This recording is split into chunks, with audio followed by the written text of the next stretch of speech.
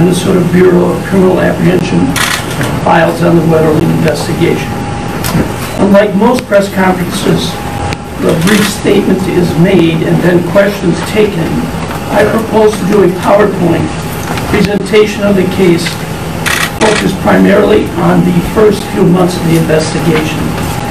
The reason for the PowerPoint presentation is the sheer size of this investigation. If you have questions about a specific slide, please make note of it, and we'll go back to it in the question answer portion. I would ask then you refrain from asking any questions until I have concluded the presentation and final statement. Following the press conference, we will give you a flash drive of the files, the PowerPoint, the opening, and final statements.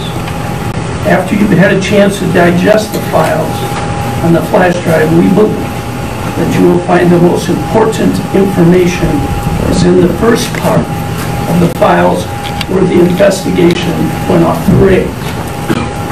We will cover that part of the case extensively here today. We have all had the advantage of knowing the ending from the beginning in perhaps the most famous murder mystery in the history of Minnesota. I understand that, and so do each of you. On the other hand, you will not have a good or complete understanding of the case, since by court order, we are prohibited from releasing the FBI files. The practical result is that citizens will not know about the some consequential events in the Wetterling case.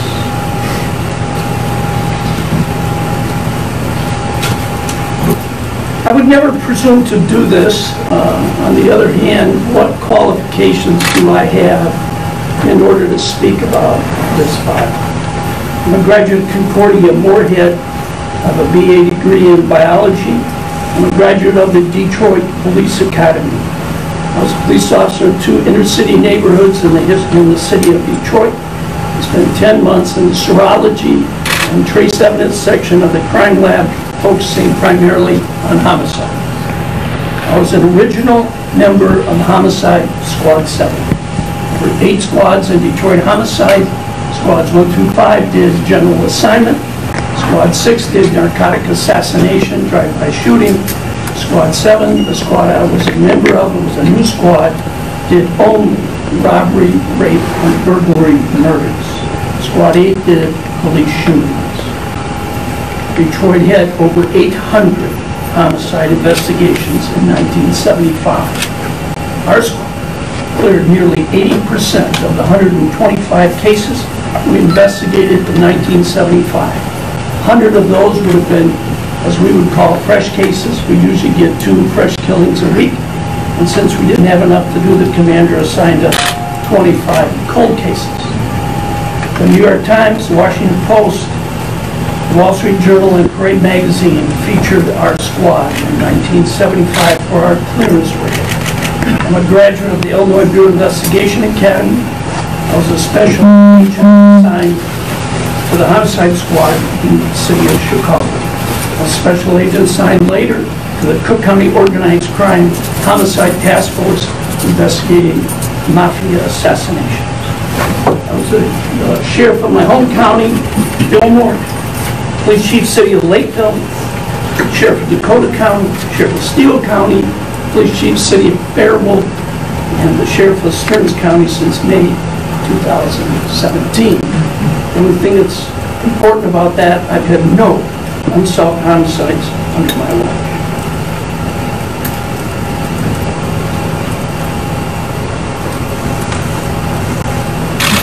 The place to start in our discussion of how the Jacob Wetterling investigation was conducted is not October 22nd, 1989, the date of Jacob's abduction, but January 13th, 1989. It starts with the kidnapping and sexual assault of a 12-year-old Cold Spring boy. On January 13th, 1989, the boy was wearing a snowmobile suit and was walking home from the Side Cafe in Cold Spring about 9:45 p.m. when he was approached by a man who pulled up and asked where Kramer lives. No, Kramer's living in Cold Spring in this area, which would indicate the perpetrator was likely a local person. He also tells the victim following the assault he has an appointment at the Red Carpet Bar in St. Cloud, which would also seem to indicate he is local. After the boy approached the car, the man exited the car, grabbed him, and threw him in the back seat of the car and said, "I have a gun. Don't try anything." The lad gave descriptions of the car descriptions to Deputy Hessian, who said it smelled like a new car. It was light blue, with bucket seats made of cloth, dark leather straps along the edges of the seat, a blue strap running through the center of the seat, a luggage rack, seat belts which automatically came on, child safety locks, and a transmission on the steering column. He described the perpetrator as wearing camouflage fatigue, dark gray zipper-type vest, brown baseball cap, thick eyebrows, wide eyes, fat nose, possibly a mustache, rough, dark skin slightly wrinkled, broad shoulders, husky build, very deep voice, and ears that slightly stuck out. On January 14th and the next day, Chief Investigator Pierce takes additional descriptors of the perpetrator. White male with dark skin, 5'7", 5'8", broad shoulders, 170 pounds with a small gut. Ears that stuck out, larger nose, brown eyes, not wearing glasses, age somewhere between 30 and 40, green camouflage army fatigue, shirt and pants, possibly a gray colored vest, brown baseball cap with lettering on it, black army boots, talked in a deep voice, bottom row of teeth were crooked somewhat, and a military-style watch on his left wrist. The Cold Spring boy's description goes on to say there was a portable radio, which was wrapped in gray duct tape sitting on the front passenger seat. The radio had an antenna on it. He heard a short bit of radio traffic, Pacific, a male and female's voice prior to the subject turning the radio off. Obviously, a portable police scanner. Following kidnapping of the Cold Spring boy, the perpetrator drove in circles and backwards for a little bit. Here's right. Exaggerated turns and trying to confuse him to the Pacific location. After the assault, the suspect tells the Cold Spring boy, "You're lucky to be alive. Start running, keep running, to run or he would shoot him." Suspect keeps the Cold Spring boy's jeans and underwear. These are trophies. Now, on January 16th, Pierce writes, Officer Ziegelmeyer contacted this writer by telephone. Officer Ziegelmeyer indicated he had information regarding a possible suspect in the assault of the Cold Spring boy. Officer Ziegelmeyer indicated Danny Heinrich. That's a 1987 Mercury 4-door Minnesota license, 086 Charles Edward Z. According to Officer Ziegelmeyer, Danny Heinrich's 87 Mercury has a light blue interior. Officer Ziegelmeyer indicated Danny Heinrich does know and is often accompanied by Dwayne Hart. Dwayne Hart will become important as this investigation unfolds. Officer Ziegelmeyer indicated Danny Heinrich is currently either in the National Guard or Army Reserve and is seen on a regular basis in military fatigues. Pierce checks out Heinrich's employment in the National Guard and determines what type of military gear and clothing would have been available. Pierce and Detective Leland spot Heinrich's vehicle parked and unattended in a driveway at Heinrich's father's home south of Painesville. They appear to dismiss Heinrich as a suspect based on a few discrepancies in the Cold Spring boy's description of the suspect vehicle and Heinrich's vehicle, specifically because the vehicle did not have automatic seat belts and the transmission was on the console. On Pierce's January 16 report, as of this date and time, officers have not interviewed Danny Heinrich regarding this matter. Very shortly after, on January 18th, and unsolicited, the boy tells Pierce he was mistaken and that the vehicle did not have automatic seat belts and the transmission was not on the steering column, but was on the counter. The boy described the vehicle as having a luggage rack, however it did not. The investigation of the sexual assault of Cold Spring boy then turns to other sex offenders.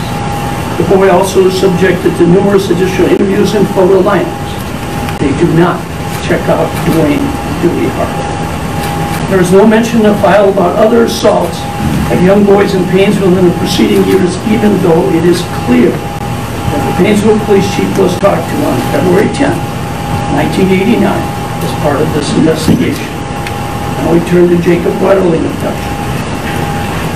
October 22, 1989, at approximately 9:15 p.m., a masked subject approaches three juvenile males, Aaron Larson, Jacob Wetterling, and Jacob Wetterling, near the address of 29748 91st Avenue in St. Joseph Township. The masked male subject abducts Jacob Wetterling. Tracks and footprints are found in the area of the abduction scene. And on the left, we see tracks at the scene of the abduction. 2 days later, they are identified as Sears SuperGuard radios. You'll notice plaster casts are being made of those tire prints.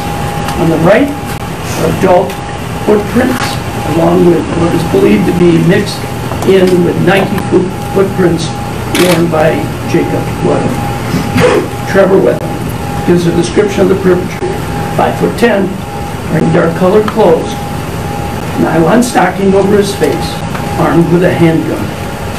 Aaron Larson's description of the perpetrator: wearing dark clothes, boots and gloves which are colored black, 5'9", voice was rough, and it sounded like he had a cold when he talked. He said, "I got a gun, but the fight's in the ditch. Recall, Cold Spring boy, I have a gun. Don't try anything." Perpetrator orders Aaron to run towards the woods. Perpetrator orders Trevor to run as fast as you can through the woods. Cold Spring abduction, you recall. After the assault, suspect tells the Cold Spring boy, "You're lucky to be alive. Start running, keep running. To run or he will shoot." The Wetterling abduction is Chief Investigator Pierce, who responds to the Wetterling home at 11 p.m. on October 22nd and takes statements from Trevor and Aaron. Deputy Ziegler meets him actually at the driveway. He's already at the Wetterling home. Later, he accompanies Pierce to a local motel, then to the town found to identify the two clerks who were working that night. Deputy Ziegler and home do a neighborhood survey on October 23rd, check in 22 homes. It is unclear when on the 23rd the survey was conducted. At 10 of the homes it is noted nobody at home. 6 more homes were checked by Deputy Lee. The first mention of the Cold Spring abduction and assault is on November 30th, 1989, in an interview of a Cold Spring victim and his parents. Essentially, the task force has been spinning its wheels since October 22nd. Heinrich is interviewed on December 12th, and the deputy detective observes that his vehicle has Sears SuperGuard radios. It should be noted that in reports by officers, dozens and dozens of reports that they dismiss potential suspects because they do not have Sears SuperGuard radios on their vehicles. Only one other mention I found in thousands of pages of reports of Sears SuperGuard radios. They were on a disabled vehicle, a station. Heinrich also wears camouflage clothing or army boots when he's not on National Guard duty. In Pierce's report, he denies wearing camouflage clothing or army boots when he is not on National Guard duty. In Pierce's report, when Heinrich is listed as a suspect in Cold Spring kidnapping, it states Heinrich is seen on a regular basis in military fatigues. On December 16, 1989, a teletype from the task force concluded the 2 abductions are believed to be the same. Now we turn to the Painesville incidents. From August 1986 to late autumn 1988, there are 8 incidents involving juvenile boys who were assaulted. There were 7 victims. 1 boy was victimized twice, and there were 2 additional juveniles who were witnesses to the assault. Incident number 1, August 1986, juvenile male knocked off his bicycle. White male, 5'9", mud-like substance on his face. Juvenile struck. the man and he fled. Note, Heinrich is in the military and would have known how to use mud or face paint as a disguise. Second incident, August 21st, 1986, two juvenile males leave a pizza place. One juvenile male was attacked by a man, described as 5'6", 5'8", wearing long sleeve sweater and gloves. Juvenile was struck in the back of the head and knocked to the ground. Suspect groped the juvenile's front pockets. As the second juvenile approached, the man fled. Incident 3, November 30th, 1986. Heavy-set male wearing nylon windbreaker comes out of the bushes, puts his hand over the juvenile male's mouth, drags it into the tree. Suspect said, "Shut up or I'll kill you." Voice was described as low, static film. Suspect groped the juvenile's genitals over and under his clothing. Took stocking cap and cut off a piece of his hair with a jagged knife. Again, trophies. Told the victim after the assault, "Keep laying down for 5 minutes, I'll blow your head off." Asked juvenile's name and age. Incident 4, February 14, 1987. Juvenile male was attacked in the stairwell of an apartment by a heavy-set male, 5'6", dark-colored quilted jacket. Mask covered his face. Spoke in a deep, low whisper. Suspect threw victim down the stairs. Victim screamed. Victim was told to be quiet or he would be killed. Suspect groped the victim over his clothing. Asked what grade the victim was in. Took the victim's wallet. Obviously not an armed robbery, but again, trophies. Told victim not to move or he would be killed. Incident 5, May 17, 1987. Previous victim. In incident 4, knocked off his bicycle.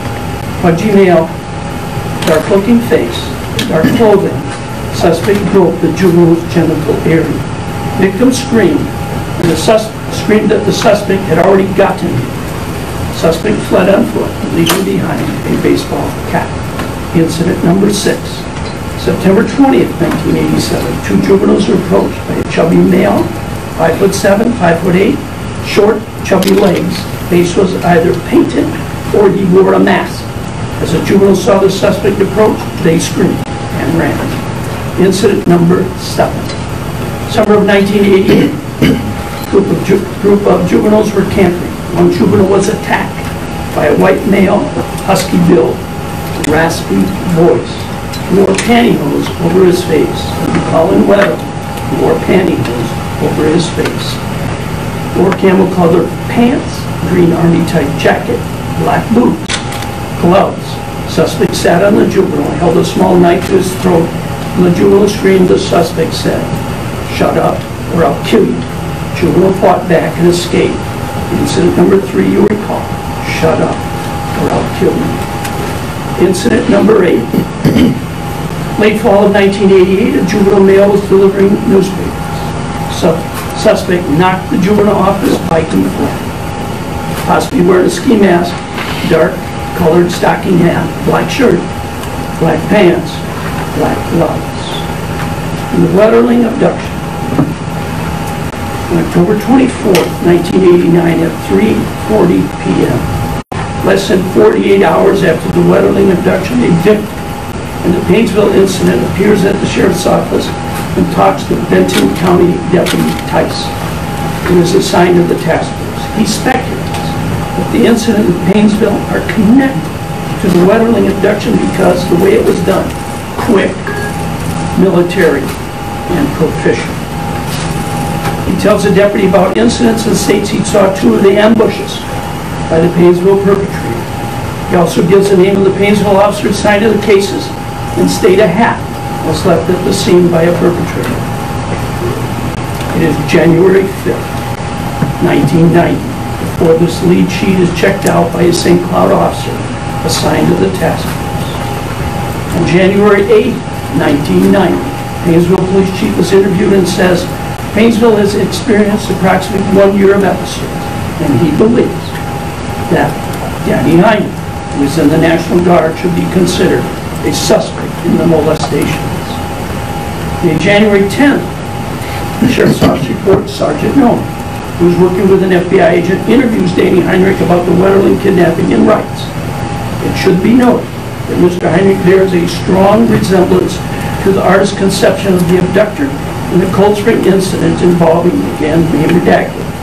He is also about the same physical size and commented in our interview that he's a member of the National Guard of Rome." Here we take a look at the composite done by the Cold Spring Board, and we can look at Heinrich in life in 1990.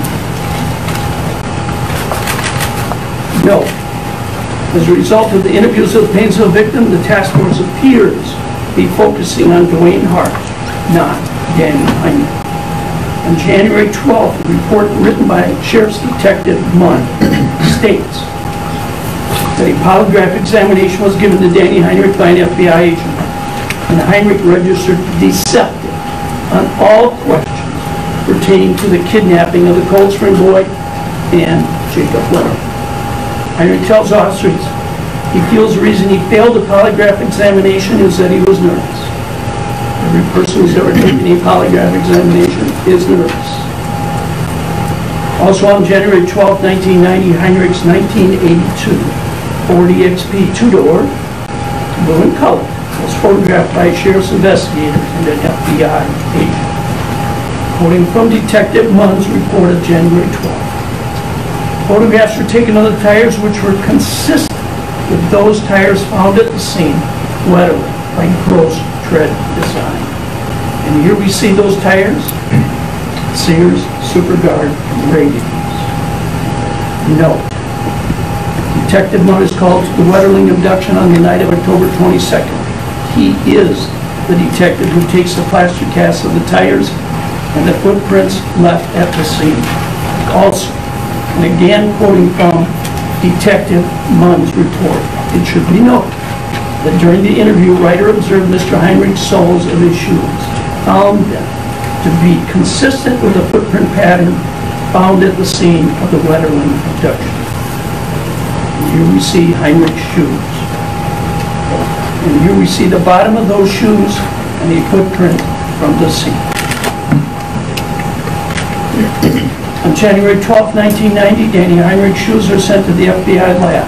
Analysis later indicates that Heinrich's right shoe and the right shoe imprint corresponded in design. On January 12, 1990, it is decided that Heinrich will be placed under surveillance. Pierce, again, and Detective Olson start surveillance on the 12th, and quoting from their report, 20:35 hours. Subject Heinrich left the apartment, entered his vehicle, proceeded south on Highway 124, and then doubled back. Proceeded east on Highway 23, turned into Painesville Industrial Park, doubled back from that location. Subject proceeded east on Highway 55, south on Highway 4, and County Road 20. Subject then doubled back and proceeded back west on Highway 55. 20:55 hours. Subject turned right onto 160th Street, 2590, which would be the number of the detective following him, picked up surveillance. Subject turned his lights out and was lost. No. In the Cold Spring case, following kidnapping the Cold Spring boy, the perpetrator drove in circles and backwards for a little bit. Pierce writes, exaggerated turns and was trying to confuse him to the specific location. On January 14, 1990, surveillance report says that Heinrich makes apparent evasive moves and then drives to rural dirt roads.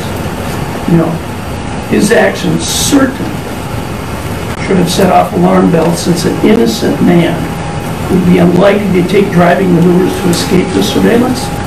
It appears Heinrich is under surveillance for parts of 3 years. On January 15, 1990, Detective Olson and an FBI agent arranged to take the tires off Heinrich's vehicle and vacuum the interior of the car. Background information on Heinrich is run by interviewing coworkers and acquaintances. This work is done by sheriff's investigators and FBI. On January 16, 1990, Detective Olson's report states he receives a copy of Danny Heinrich's DWI arrest from 1986 in the city of Painesville by a Painesville officer who confiscated a battery-operated police scanner, which was hooked up to a cigarette lighter charging system. You recall the Cold Spring Board portable radio, which was wrapped in great duct tape, sitting on the front passenger seat. On January 16, 1990, a vehicle, a blue 1987 four-door Mercury Topaz repossessed by the bank from Heinrich, was located in Princeton. You recall the Cold Spring boy saying the vehicle had child safety locks. On your left, child safety locks. And he said the transmission was on the center console. On your right. Cold Spring boy is brought to the vehicle and says he feels this vehicle is similar to the vehicle he was abducted in, and the boy felt the seat and stated the rear seat feels like the seat of the vehicle in which he was abducted. The boy viewed the interior of the vehicle and stated after viewing the interior, he would not change anything on this vehicle.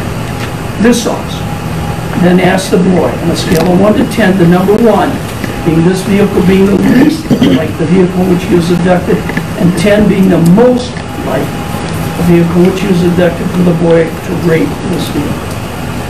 The boy advised his officer on a scale of 1 to 10, he would rate this vehicle an 8 or possibly 9, as this vehicle being similar to the vehicle in which he was abducted. In a statement to a Hennepin detective, the Cold Spring boy says, he then said this man ordered him to pull up his underwear and jeans without touching his butt to the back seat covers. Obviously, Danny Heinrich was worried about seminal fluid stains in the car. At this time, the vehicle should have been black-lighted for seminal fluid stains in the car. It was not. A resident of the apartment where Danny Heinrich lives says he does wear camouflage clothing, such as a fuel jacket and hat around town, along with army pants and boots. Danny Heinrich earlier denies he ever wears military clothing or boots when he's not at work. Obviously, a lie. At the same time, in subsequent days, backgrounds are being run on Dwayne Hart. On January 23rd, 1990, a search warrant was executed by the FBI and the Sheriff's Office at Danny Heinrich's father's residence in Painesville. They confiscated, from left to right, black army boots, camouflage pants and shirt, 2 police scanners with a scanner book which had detailed police channels, and a zipper vest. This vest was never shown as far as reports indicate to the Cold Spring victim. Recall, the Cold Spring boy said the perpetrator was wearing a zipper vest. All of the items taken in the search warrant, including the vest, were released back to Heinrich at the direction of the county attorney's office February 8, 1991. Noted. During the search, photographs from a locked trunk were noted. A male child coming out of a shower with a towel, again, a locked trunk, a towel wrapped around him. A male child in his underwear. 3 fully clothed children. Danny Heinrich objects to the confiscation of these photos, stating they just don't look right. Inexplicably, they are not confiscated. Noted, Heinrich maintains the children are named Worm, and he obtained them when he was at the Wilmer Regional Treatment Center. On February 29th, that no children or family named Worm had any association with the treatment center, but the family was located and they did know the Heinrich family. On January 25th, 1990, Heinrich is interviewed by an FBI agent and sheriff's detective. He tells him he had burned the photos of the Worm children because they looked bad and they were no kind of pictures to have anyway. Noted, Danny Heinrich says he chewed tobacco for many years and has noted that his bottom teeth had black spots on the front. Recall, Painesville or Cold Spring boy, the bottom row of teeth were crooked somewhat. In the report, the Cold Spring boy describes them as cheese teeth. Think Swiss cheese. On January 24th, Heinrich appears at the sheriff's office and inquires of the disposition of his tires. Sheriff's Detective Olson asks if he would submit to a physical lineup, and Heinrich says he would not unless a court order directed him to, and after he had consulted with an attorney. Carpet and fiber samples from Heinrich's car, the Mercury Topaz, were given to the FBI January 25th, 1990. On January 26, 1990, Heinrich is in a physical lineup which he consents to. He, of course, is on the far left. Two young men view him in the lineup according to sheriff's reports. A week prior to the Wetterling kidnapping, these two young men view a suspicious person in car in the area where Jacob was kidnapped. We found this particularly odd. It's a week before a suspicious person, even if you would have picked him out, which he didn't, they did not. What difference could it possibly have made to the investigation? In the lineup on January 26, 1990, the Cold Spring boy does not pick out Danny Heinrich. In Detective Olson's report, he writes, this officer asked victim to give a clear mental picture of the individual assaulted him on January 13, 89. He indicated that he did not really have a clear picture at this time, and that as time has gone by, it has got less and less clear. Detective Olson writes, when asked to rate Danny Heinrich on a scale of 1 to 10, as far as similarity to the person who assaulted him, the victim gave Mr. Heinrich a 4. According to the Wetterling abduction, physical lineups of Heinrich should have been planned prior to this night. All of the victims from Painesville, 9 young men, should have been part of this lineup, as well as Aaron Larson and Trevor Wetterling should have also been involved in this lineup. They do not employ a voice lineup, making their participants in the lineup say out loud words that were used during the 2 abductions or in the Painesville incidents. For instance, I have a gun, don't try anything. Get the F in the car. Do it or I'm going to shoot you. You're lucky to be alive. Keep on running. Don't look back or I'll shoot you. I'll find you after school and kill you. Shut up or I'll kill you. Lay down here for 5 minutes. If you don't, I'll blow your head off. On February 7th, 1990, Heinrich appears at the sheriff's office demanding his property back. Quoting from the report written by Detective Moore, Mr. Heinrich was upset with officers inquiring from friends and relatives whether or not he is a homosexual. Mr. Heinrich indicated he was going to place an end to this investigation or should be of him and sue the county and the FBI. Heinrich is arrested the evening of February 9, 1990 by STEARNS County detectives in a bar in Roscoe. Roscoe is a small city in STEARNS County. My detectives tell me he's been drinking. In fact, one of my retired detectives characterized him as being drunk.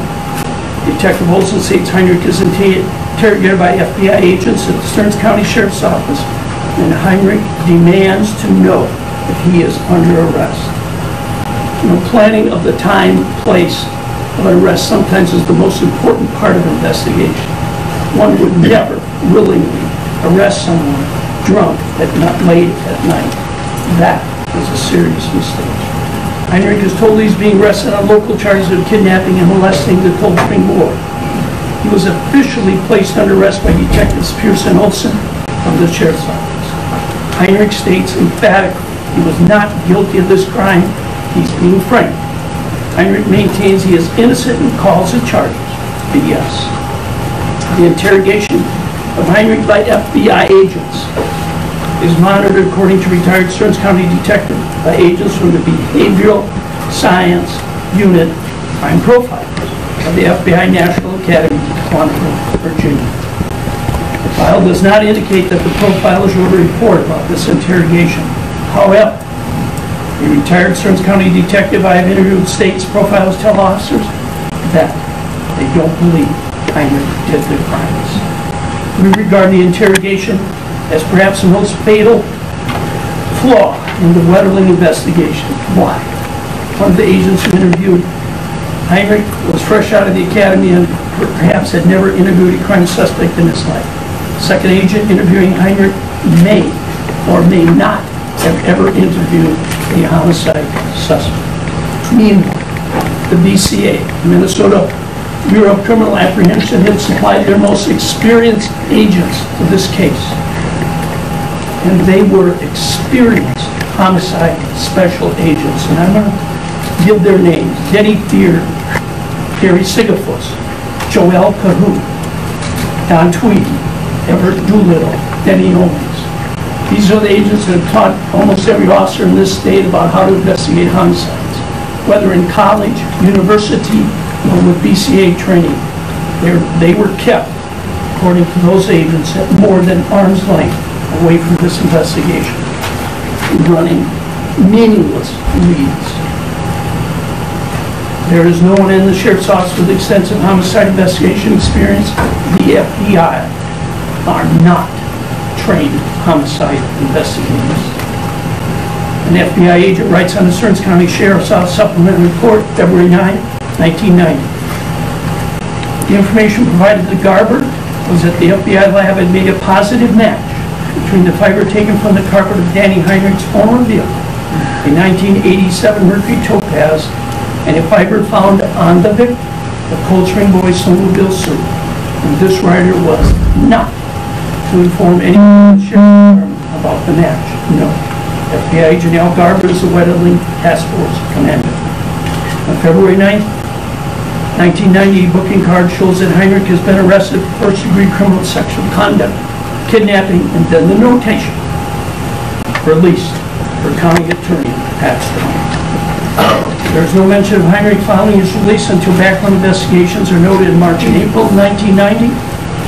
First mention of the Minnesota BCA having anything to do with Heinrich is on April 23rd, 1990, when a BCA agent and a sheriff's detective interview a man who knew Heinrich.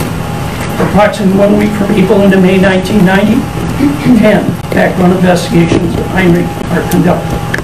It is October 1990 before another mention is made of Heinrich. Here you'll see 3 slides. Very important, going from left to right.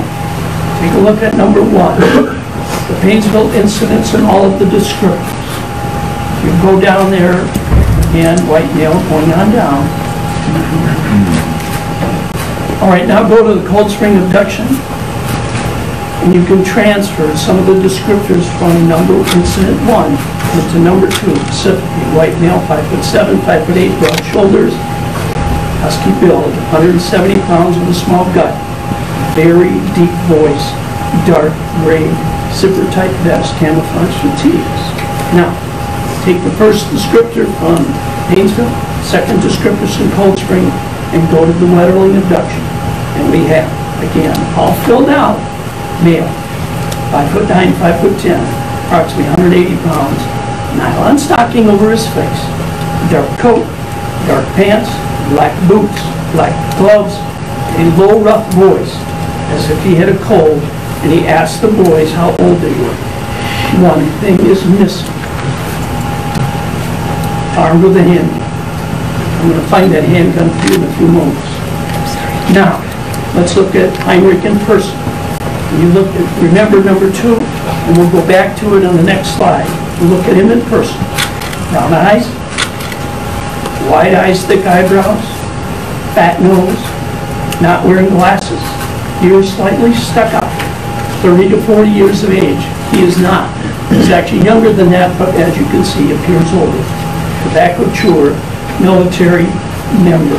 Now, let's go back to the 3 slides.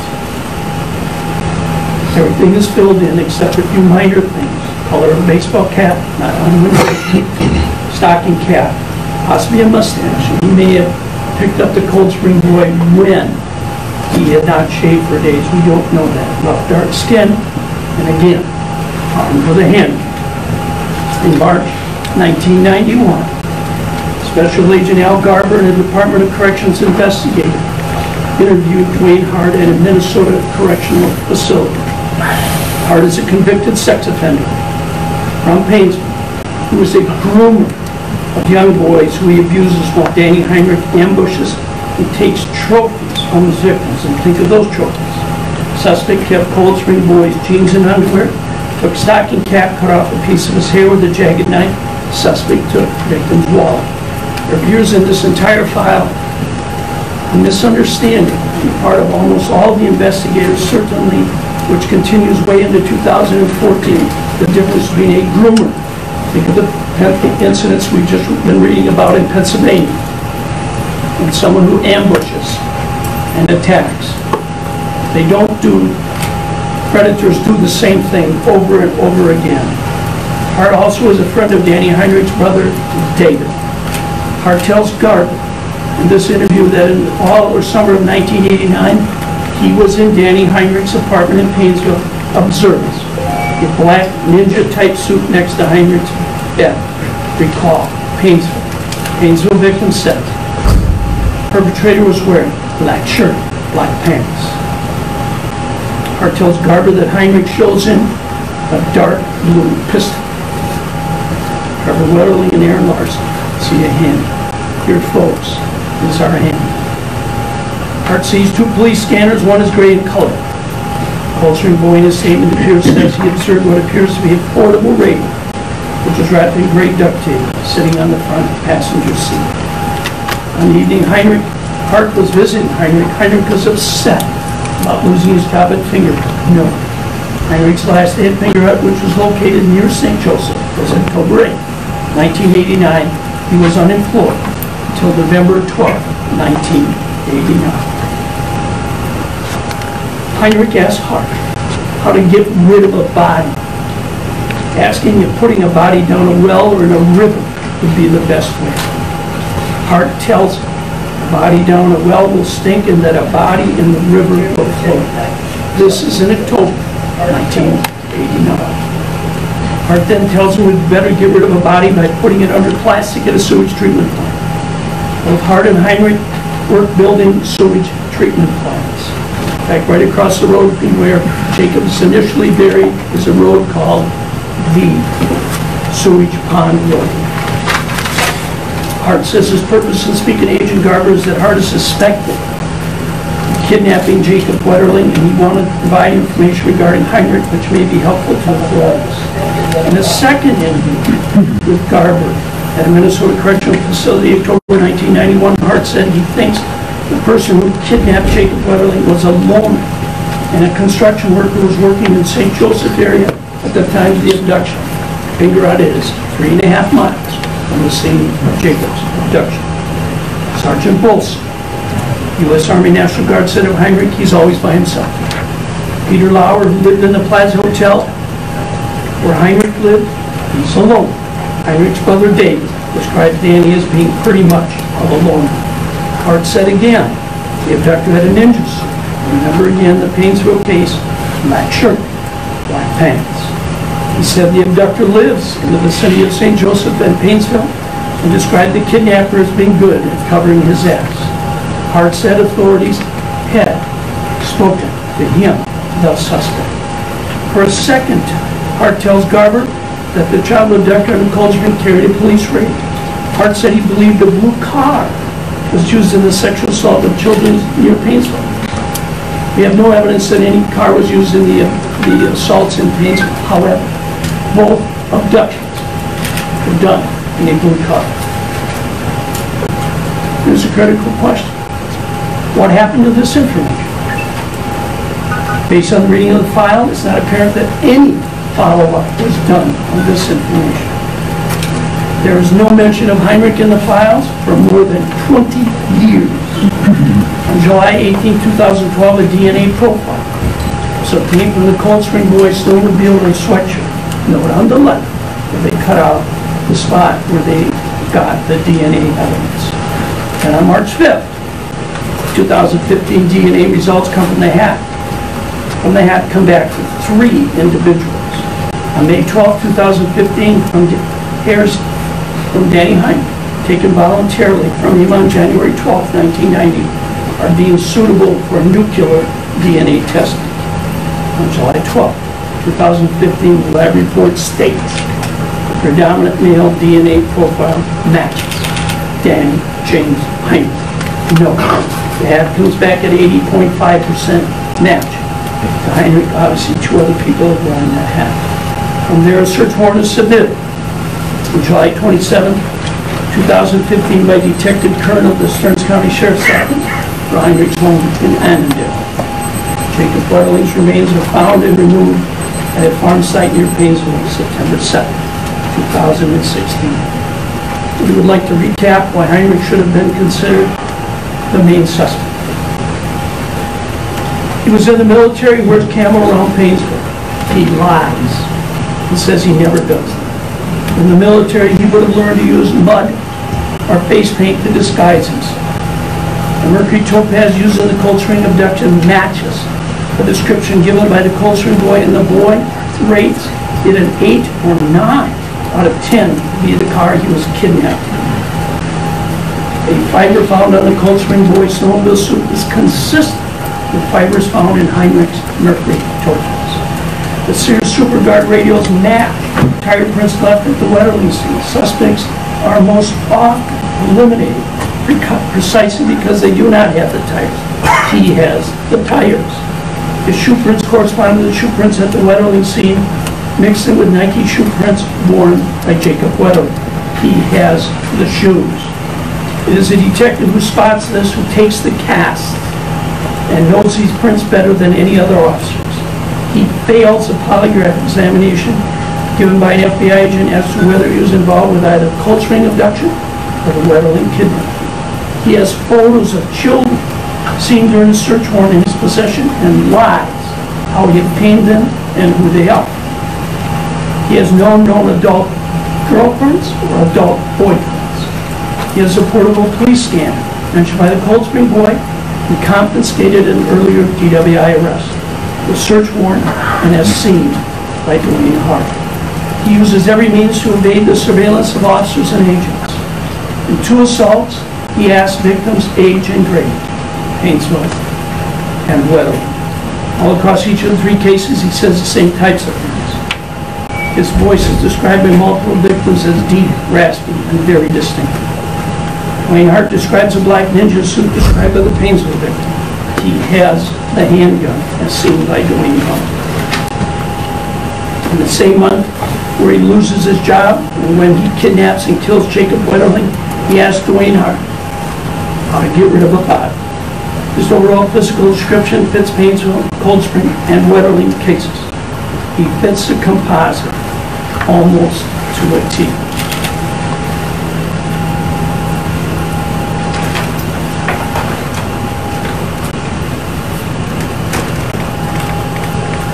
We're going to end the PowerPoint presentation. I'm going to give you some few more additional impressions and thoughts.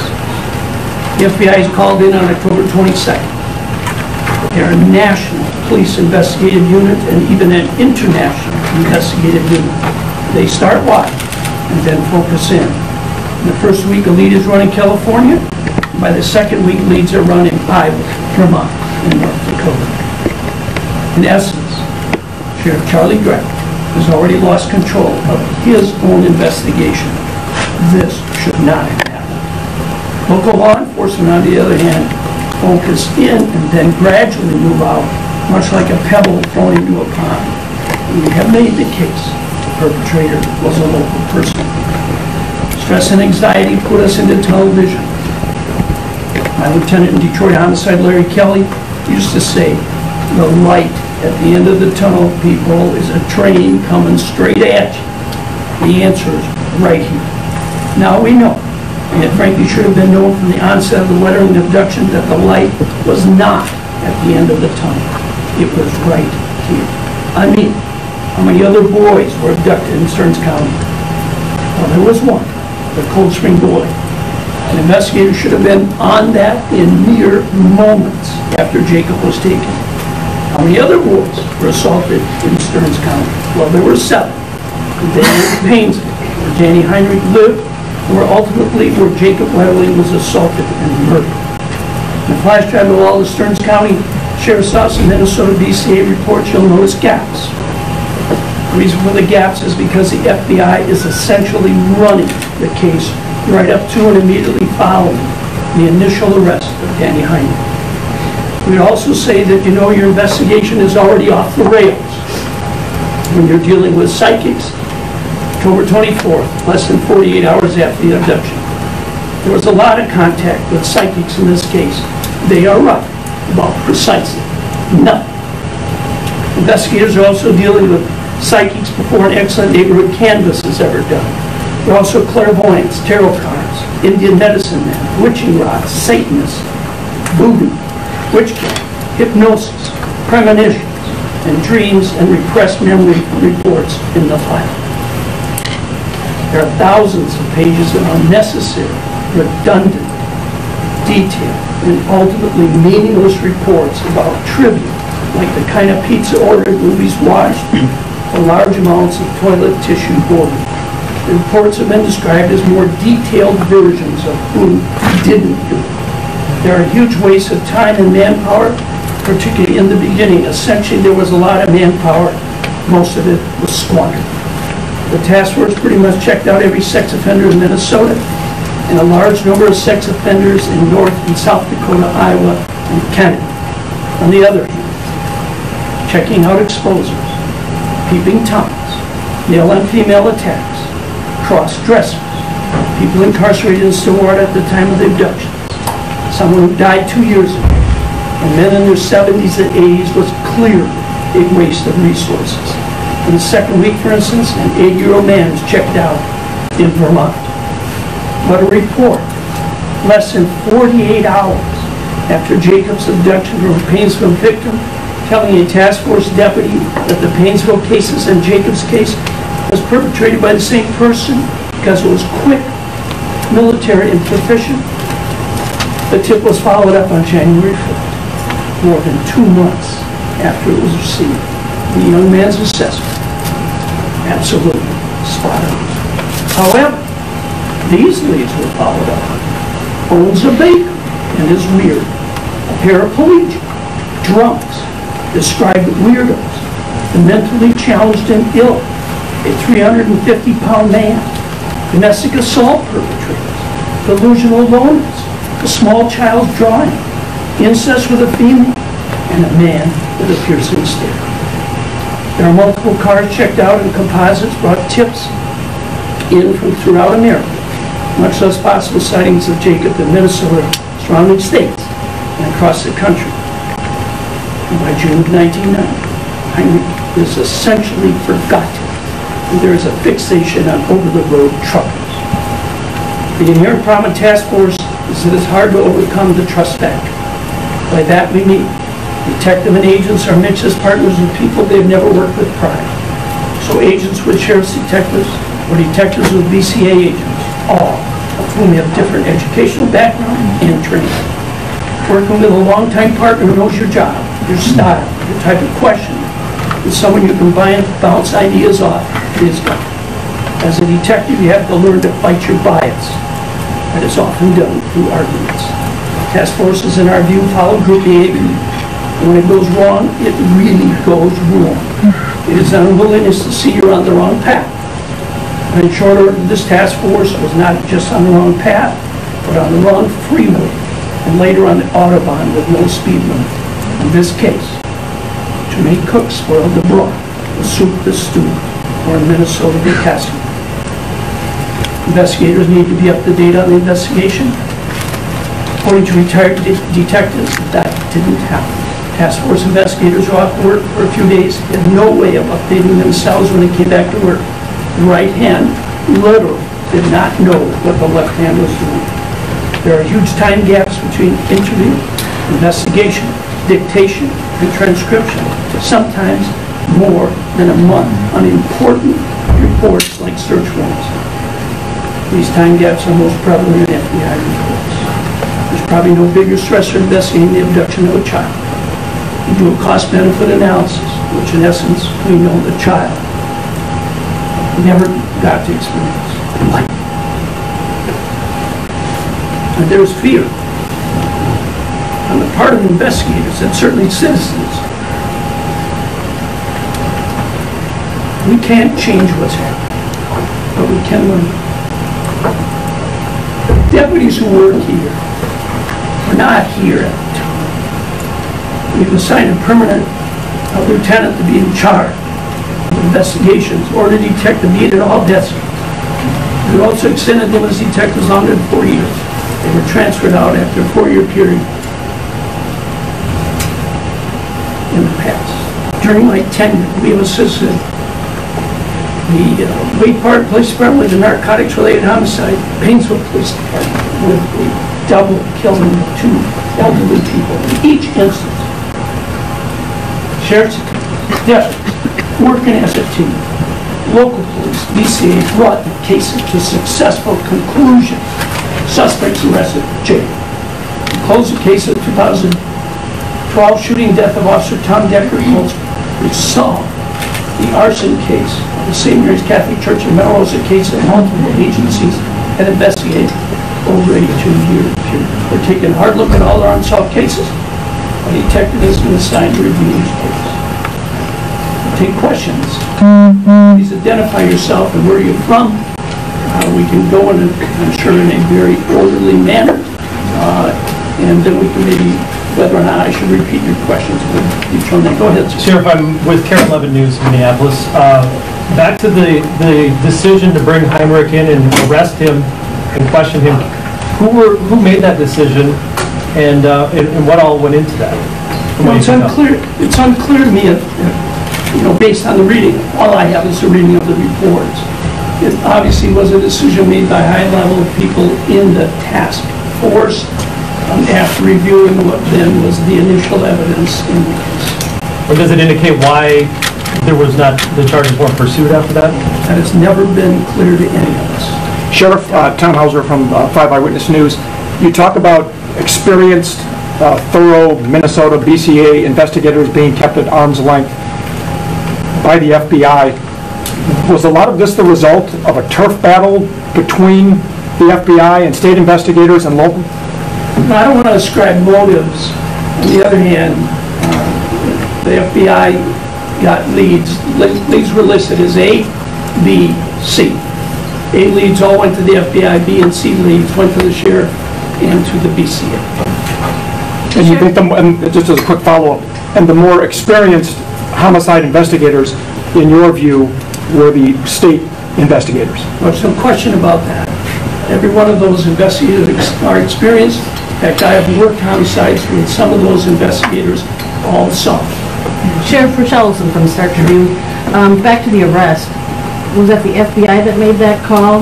And you said you would never arrest a suspect drunk and late at night, and why is that?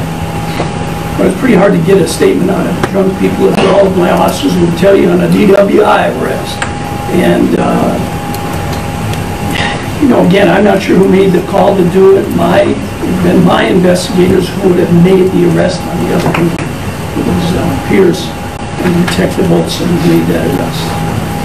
Sheriff, Paul Bloom with Fox 9 in the city. Just curious, do you feel, as you talk about the lessons learned, that technology has solved some of those issues, that modern day, this type of mistake making would no longer occur just because of what we have at our fingertips? Certainly that, I think you can make a case for that. Obviously, technology was not DNA back at that time. And now, even that is included mitochondrial DNA, nuclear DNA. In fact, they're doing DNA and putting out composites of people who left.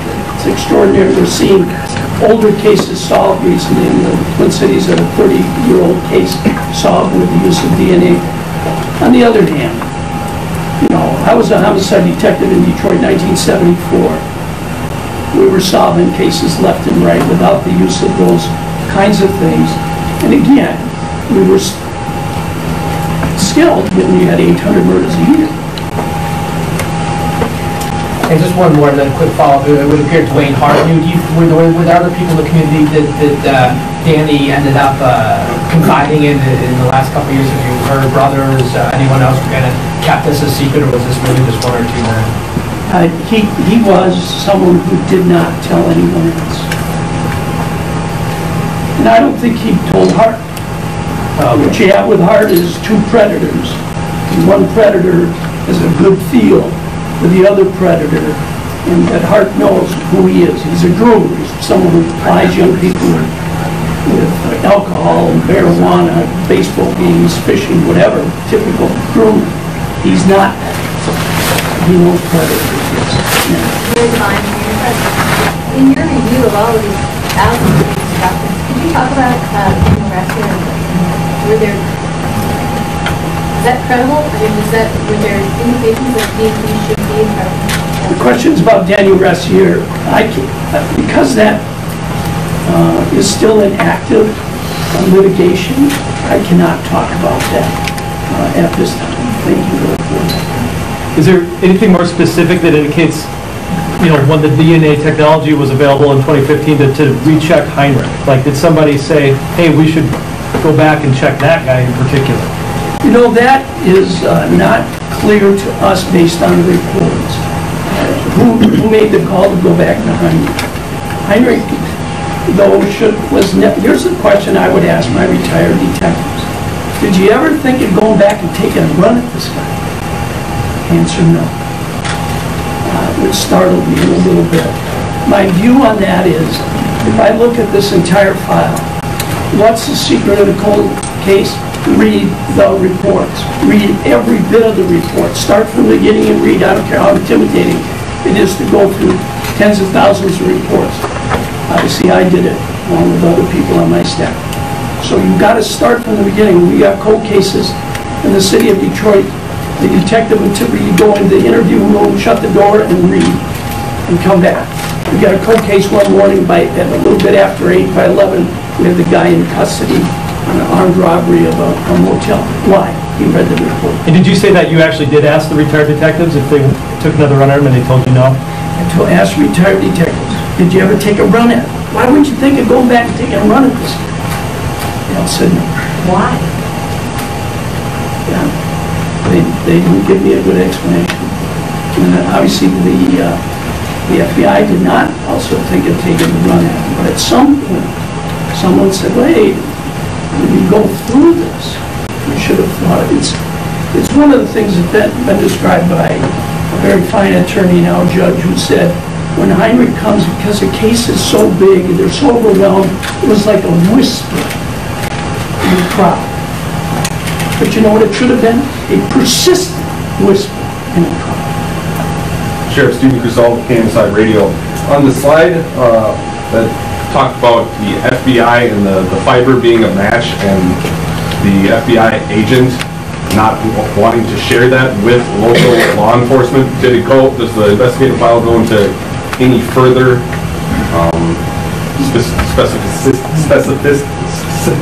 specifics on that? Why? Again, I would not like to ascribe anybody's motives. I think it speaks for itself. Sure. Rob Wilson with Channel 9. I keep going back to the tire print and the shoe print. What is, in your view, the probability of anybody else matching both of those, and why was that not such a screaming red flag? Yeah, it should have been obviously a very big screaming red flag, given the fact that they had certainly eliminated dozens and dozens and dozens of suspects. When they would go and talk to a suspect at home, they would say, hey, I want to see your cars. They go look in the cars, nah. All of a sudden they find the tires. And then lift up your shoes. It's the shoes. But there's more. Obviously, I went through around 20 things that made this gang Heinrich.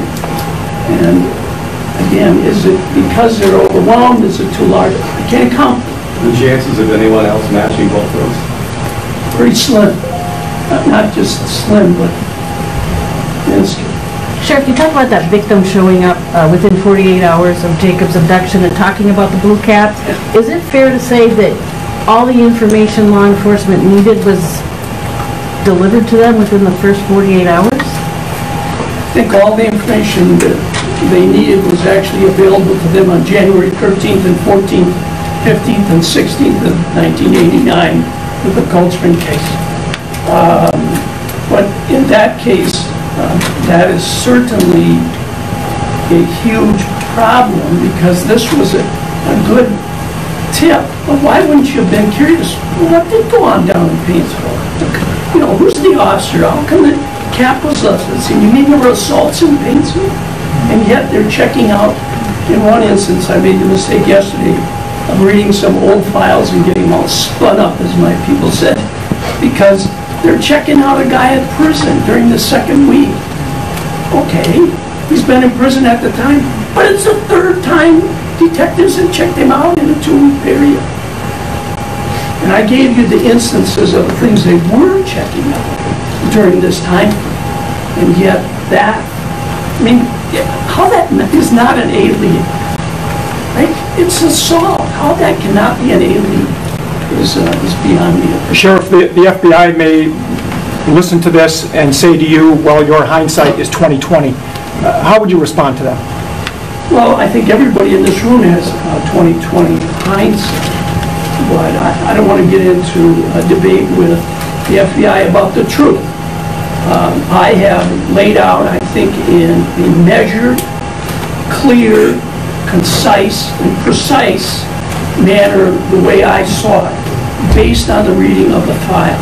If they somehow would challenge my assessment, release their files. They've got files, release them. And as a quick follow-up, there's been a lot of controversy about the release of these documents. Do you think it's important that these have been made public so that we can dissect what happened? Justice Louis Brandeis said years and years ago, he died in 1941, if I recall, said sunlight is the best disinfectant. And sunlight is the best disinfectant. On the other hand, our release of these files is done according to Minnesota state law and according to what the legislature has set down as what are data privacy issues. Some of those, in my view, and certainly on the part of the Wetterling family and also on the part of the Prince family, certainly need some adjustment in the upcoming legislative session. But Sheriff, you're saying that you're pointing the finger at the FBI, but this victim walked into the Sheriff's Department within 48 hours. Why couldn't they? Why is that the FBI's fault that they didn't follow up on it? You mischaracterized me. Actually, I've not said that this was primarily the fault of the FBI. We certainly have responsibility and accountability for that. It was our investigators who were there. It's our investigation. Certainly we should have. Now, who was directing investigators at that time is clearly an FBI. The FBI was directing all of the investigations and tips at that time. The 20 years that we say Hunter is being not here to file, how do you explain that? Who bears responsibility for that information being lost? Well, obviously, the majority of that blame would have to come back to any of the people who were actively working on the case at that time. There was continued efforts on the part of sheriff's investigators, certainly after 1990, all the way through. Otherwise, we wouldn't have 41,700 documents from us. Sheriff, can you talk about those FBI files? Have you seen those and what's in them? Is there anything that would maybe help explain some of them? I have, prior to the court order, the court order ordered me not to comment about the FBI files specifically. I have read all of the FBI files, not all of them. There's some that are so meaningless that there was no sense for me to read them. Tell me the last part of that. Is there anything in them that might help explain some of these gaps? Well, you had said that a critical piece of the investigation was missing without the FBI files. It's certainly missing in terms of the day-to-day activities of the task force, and that you're going to see a big gap in there from really from October 22nd through. Unless our officers were also with the FBI, you're going to see gaps in the investigation and how you're going to be able to understand it. And I think the best thing to do here is you need to look at this, and then you'll have a better feel for that. Many files are related to that. That's a little bit on, there's some debate on that, which I don't understand. We put out 41,787 pages. Our records are very clear, and I think they're accurate, and I'll stand on them. They have 12,545 pages. They said they have only 4,000 pages. I hope that's not, they're trying to lessen their involvement in this case. They have 12,545 pages. Sheriff, you talked a little bit about the turnover that existed, but later on, were all the guys that were there in 1989 gone by a certain point, and then the new guys didn't look back at Heinrich because they weren't involved in any of that? And if so, at what point did that happen? again, I wouldn't have any way of knowing since I've only been here since May. On the other hand, I think, and my senior staff believes, that most of that was done by word of mouth as opposed to reading the file. Sure, back again to the first 48 hours, you said that the FBI was directing the investigation. What does that mean for those of us who don't work in law? Does that mean you couldn't follow up on this? No, they could have, Or- obviously they could have followed up on it and should have followed up on it. When the exact date, Ms. Olson, when the exact date that the FBI essentially took over the investigation is not clear right away, but it's certainly going to be somewhere past around 48 hours or just a little bit past. Sheriff, on the heels of why you felt it was necessary to do this today, the PowerPoint, and make a rather public display over this, many have said that this only re-victimizes the Wetterling family. I'm just curious if you have a message to them today, or what you shared with them in the past. Well, I've had several conversations with Mr. and Mrs. Wetterling, my chief deputy, John Lentz has, one of my lieutenants, Lieutenant Hemmich has, and again, to offer our condolences and say that our wish was this case would have turned out differently and better. Sure, if there was such strong evidence indicating Heinrich, why law enforcement companies that didn't charge him murder? Well, that's primarily a legal question for attorneys to answer, not for me.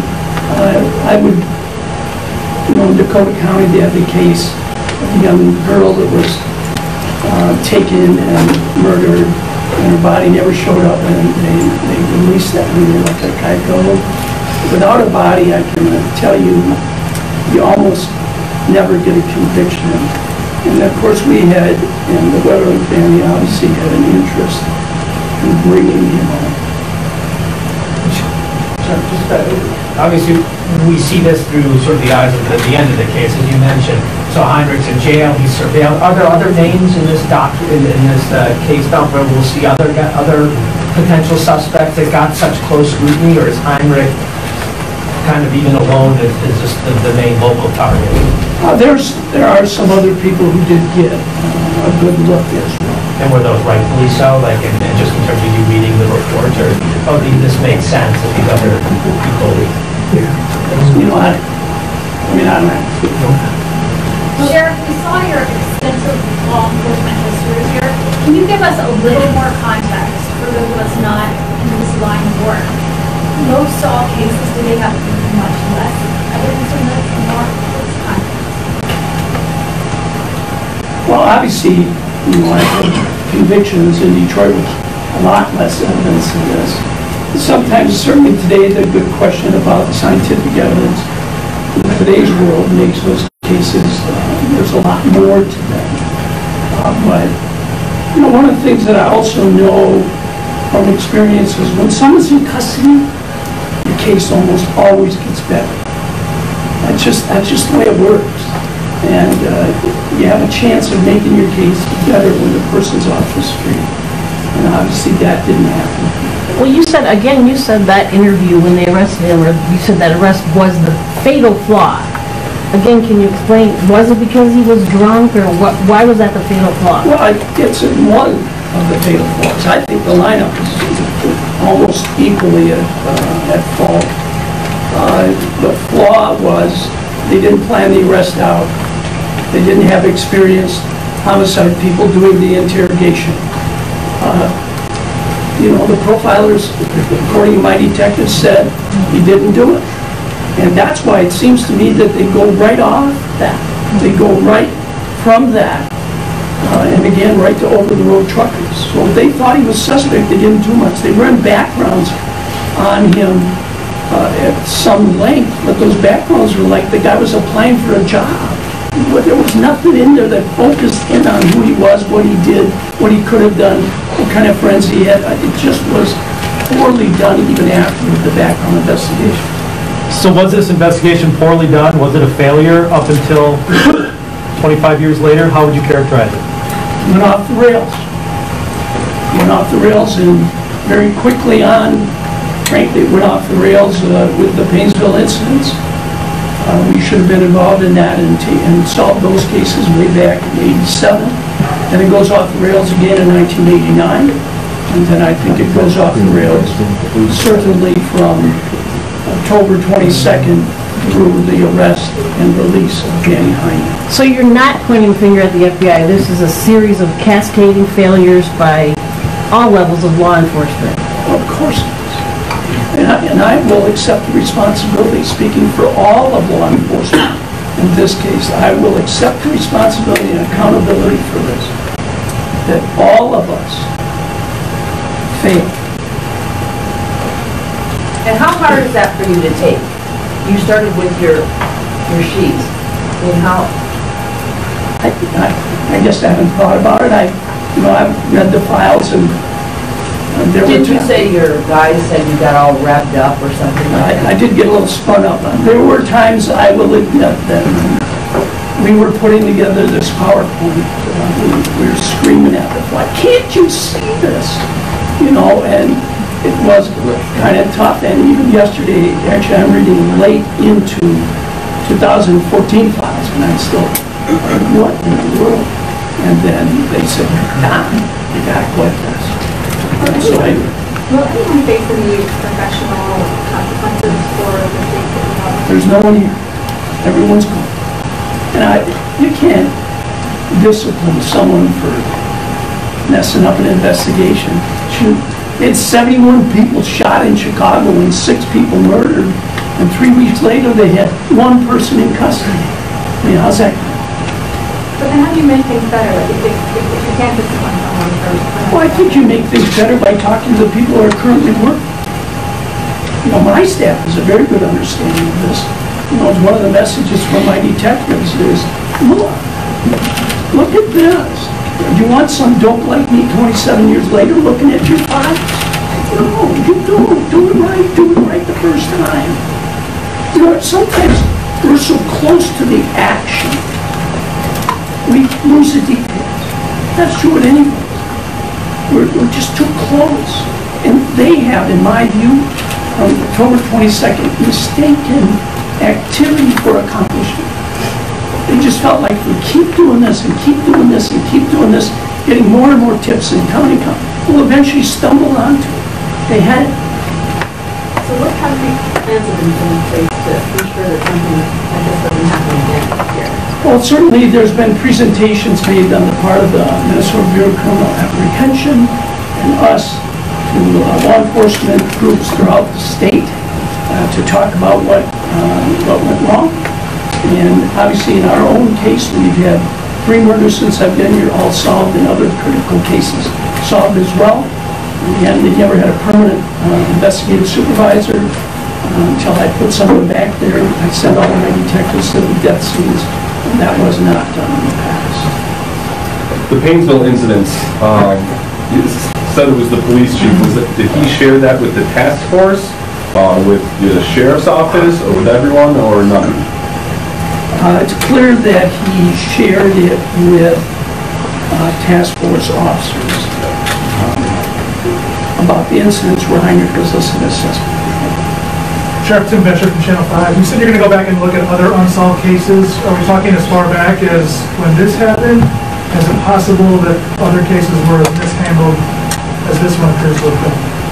There's cases from 1974. There's 2 young girls killed, Riker girls. That deserves a very good look. There's an elderly woman in Suffolk County killed. That deserves another look. We have some missing. There are things that can be done. We've assigned 1 detective to each one of those cases. Obviously, their job is to read it from the beginning and see if we can do something with some of them. And the point is the scientific evidence, could it help us solve some of those cases? Perhaps it can. On the other hand, this is what we've been focusing in on since I got here in May of 1920. When did that process start? Going back to look at it? Probably pretty soon after I got here. Sheriff, is Danny Hyman being investigated in connection with the other crimes? I don't believe so. My own gut feeling as a longtime detective, there was probably some more incidents down in Painesville which were never reported by young people. I don't know how many. I just have a feeling, just to essentiate instance. I think there's more down there. We have no evidence, and of course, serious child pornography. He was involved in any other crimes afterwards. We have nothing that seems to indicate his MO, which we obviously know is pretty. We know what his MO is. Yeah. Sheriff, do you believe Heinrich, or maybe you talk about what his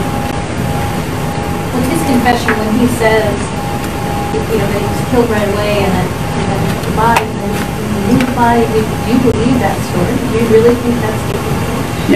Yes, I think that is what he did. And I think that my belief in that would be shared by all of the BCA agents who worked at and the FBI as well. You know what? I know some of you are operating on a very strict deadline. I appreciate you being here.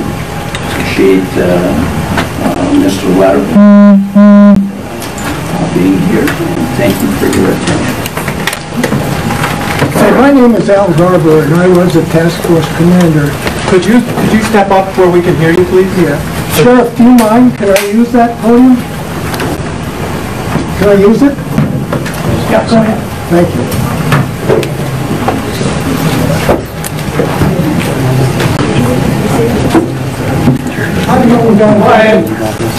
I've known Don Judgenson for many years, and we've worked together a number of times. I have a great deal of respect for him.